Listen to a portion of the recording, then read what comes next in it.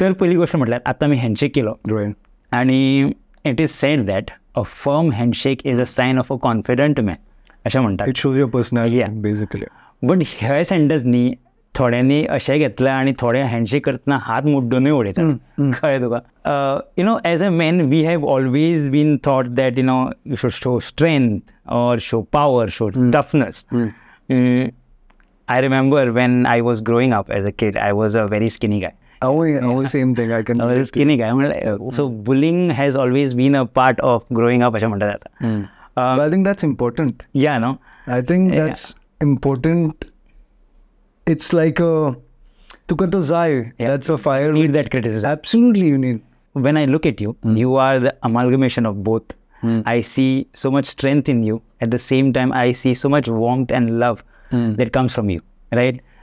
माझा प्रश्न तुमकां हो आसा की have you also felt insecure about your body before, or you have always been like this handsome hunk since forever? Dheeraj, when you said right, you're skinny. I was like skinny, 50 kilo. No confidence, nothing. I used to get scared. I used to get nervous to talk to people. Like social atan gelo, I should not go out. Manje nervousness atalo. Gardi zali, I used to get nervous. I had this key like I want confidence. Basically confidence kait naslo. Kait na. I got into fitness, got obsessed with fitness because that started giving me the confidence. Body mashi develops out lagli. I used to live to work out. Mazo mind was like, okay, I have to work out today. I have to get the six packs all the time. Body's height. But because that was my confidence. I was getting my confidence.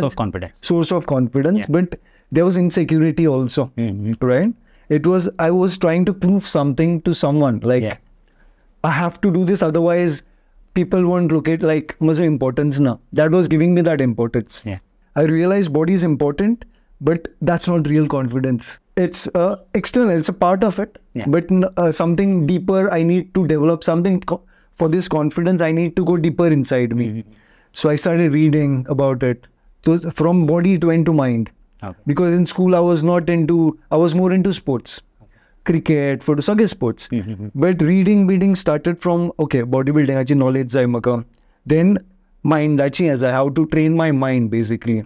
It's not only about body, it's about how to train your mind because no one teaches us. You fall down in life, how to bounce back in life.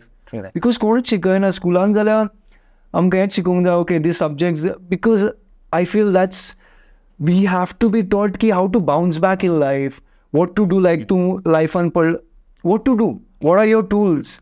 So I think Bombay taught me like, okay, I need to like read all these things, connect to nature, talking to people, you need to connect to people.